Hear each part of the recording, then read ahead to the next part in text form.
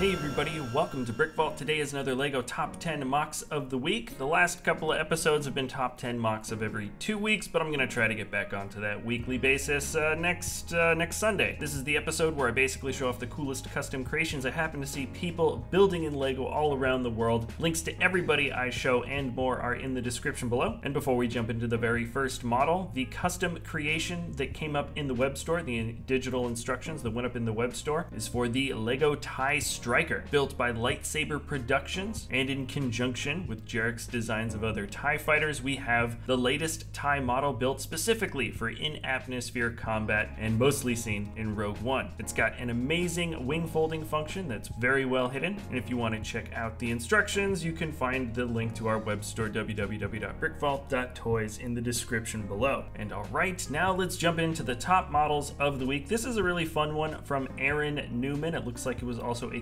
collaborative build with his friend Tristan, and the title is First Contact. Even though there's not too many bricks in this build, there's a lot to glean from this scene. You can tell that the city that this UFO is hanging over looks to be old world. It could be hundreds, if not 1,000 years old of a city, with a wonderful micro scale construction. And the UFO itself looks like it's got a big tree and maybe even a micro city underneath a biome at the top. So there's kind of a lot of information conveyed here, and it's just a fun build. It's lit well. I like the graphics in the back. They're very subtle, and it says in the comments that it just took him and his friend 3 hours to put something like this together, which is incredibly impressive. Now, what didn't take 3 hours, probably took, I don't know, 10 times as long, is the build from iLive, and the title is Roller Coaster. We're looking at something that feels a lot more like a fig scale city block or couple of blocks with some very large modern looking skyscrapers integrated completely with these new roller coaster pieces, or relatively new roller coaster pieces. Sort of reminds me of that ride that I saw in Vegas, but also in a strange way, it almost feels like this could be a weird retro futuristic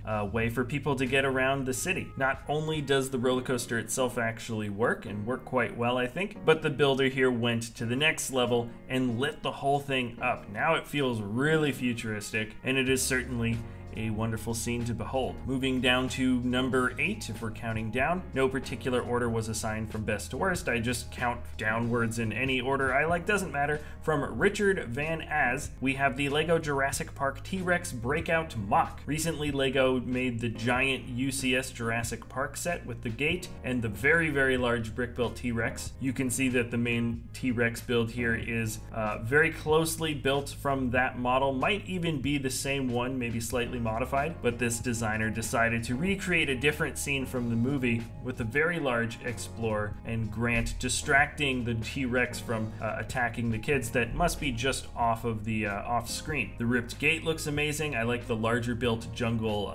bushes and trees, and I think he got the scale really well with the brick built version of Grant, the actual character. It's awesome to see people integrating their own custom creations in with larger LEGO sets, and this is probably one of the best examples I've seen this year. Here's another massive build. Not all of them are going to be massive, huge models, but this is another big one. It's called AT-AT Maintenance Hangar by Tastin Man 77. I'm very confident that this is a full minifig scale AT-AT walker. It looks very close to the ones we have in the studio, and this must be somewhere inside a Star Destroyer or possibly a Death Star or something. Can't really tell, but there is a massive crew working on and maintaining these big walkers. My guess is that they have lots of weird little kinks and things that need to get tweaked after every time they go out into a battle. It's a really complete looking scene. There's lots of fun details that just make up the sidewalls and things like that. Even though it's all gray, there's still a lot of fun visual things for your eye to latch onto, which is a sign of a good builder, especially when working such a monotone medium like what we have here. In order to make such a large complete scene, I don't know how many bricks this took up or how much space, how much of a volume footprint this leaves, but it's a wonderful dedication to detail, and I highly recommend you check out all the links in the description below if you want to see more awesome pics like this. Next up from John Hall, we have the P-65 Tomahawk. This guy's got some amazing LEGO planes. They're very much based on a World War II era style, but at the end of the day, they're still very fantasy based. The wings kind of arc in and forward, similar to, I would say, a spaceship design, yet the body, cockpit, propeller and tail, and of course details and decals match up with what you would have seen from a World War II era fighter. It's wonderfully rounded over. The cockpit feels somewhat proportional. It feels a little bit like a snub fighter, a little fat maybe, but that look remains consistent throughout the tail, body, and wings, so the whole thing kind of comes off as a chubby fighter, but still proportional to its nice wide angles. My favorite bit of detailing are those shoulder pad pieces from Nexonites used as the bit of the exhaust on either side of the engine. And next up is a brick-built figure from a designer we've never talked about before. From Hong Jun Yoon, we've got Hawker, the man who hunts with the hawk. If you call that a hawk, I'd say. It looks more like a giant eagle. Such a cool design though. The bionicle face piece used for the actual head looks very, very human and kind of evil. And I don't know how the builder managed to get this to look the way it does, but with the combination of torn cloth pieces and just some different jagged bricks, the idea of this guy wearing lots of warm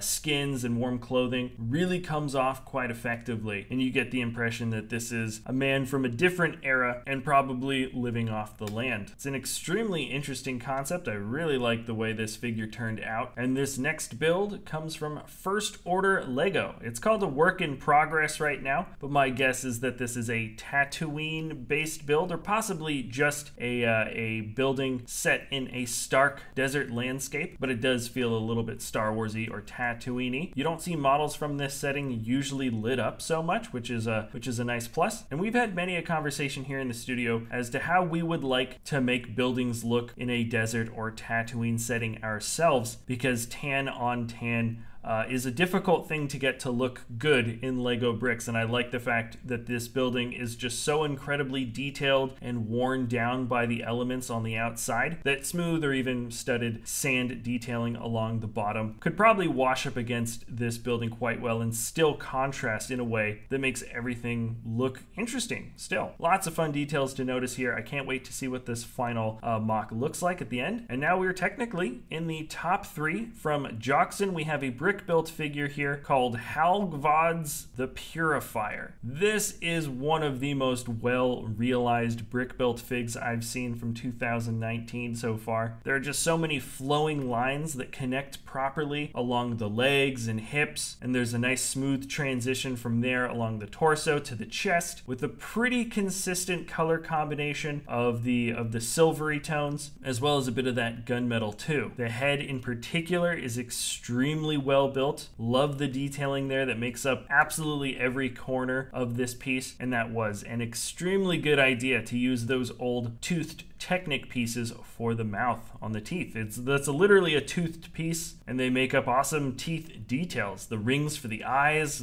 give a weird, creepy kind of look, and the stance is incredibly dynamic. Just such an evil, creepy looking figure. And this is certainly a model that if you are not very familiar with how Lego bricks look, or you haven't paid attention for a long time, you'd be hard pressed to know that this actually all came from Lego and Bionicle pieces. Now to change gears entirely, from Vincent Q, we have the Beauty of the Arctic Circle. I like this just because I've seen a million bear builds, but this one just looks different. It feels different. We have a nice friendly looking polar bear with some wonderful proportions, a nice combination of slope pieces and bricks with studs that have changed angles, like how the legs in the front have attached and also in the back. And it's just a nice, easy scene with a build that looks relatively simple and easy, but my guess is there was actually a lot of troubleshooting in order to get this thing to look the way it does. Just like when you see a professional athlete do something on the screen, it looks a lot easier than it actually is. That's sort of the impression I get with this polar bear. All right, moving on to the last model of the week. From Carter Witz, we have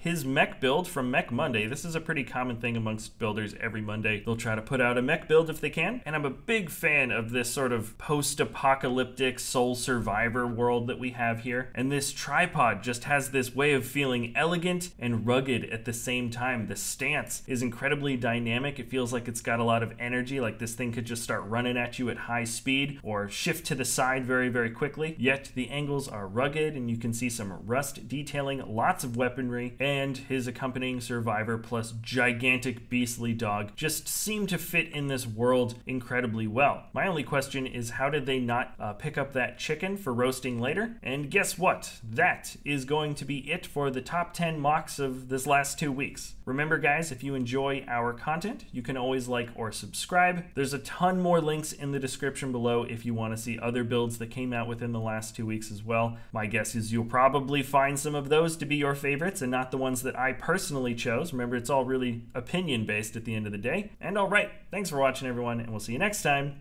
at BrickVault. Hey guys, just popping in really quick, letting you know that we do have a Lego web store, www.brickvault.toys, where we sell the instructions, the PDF step-by-step instructions for some very, very high quality MOCs. I highly encourage you guys to go check it out if you want to help support us here at the channel, or the designers that spend their time building some really, really amazing creations. That's www.brickvault.toys. Thanks a lot for hanging out, and we'll see you next time at BrickVault.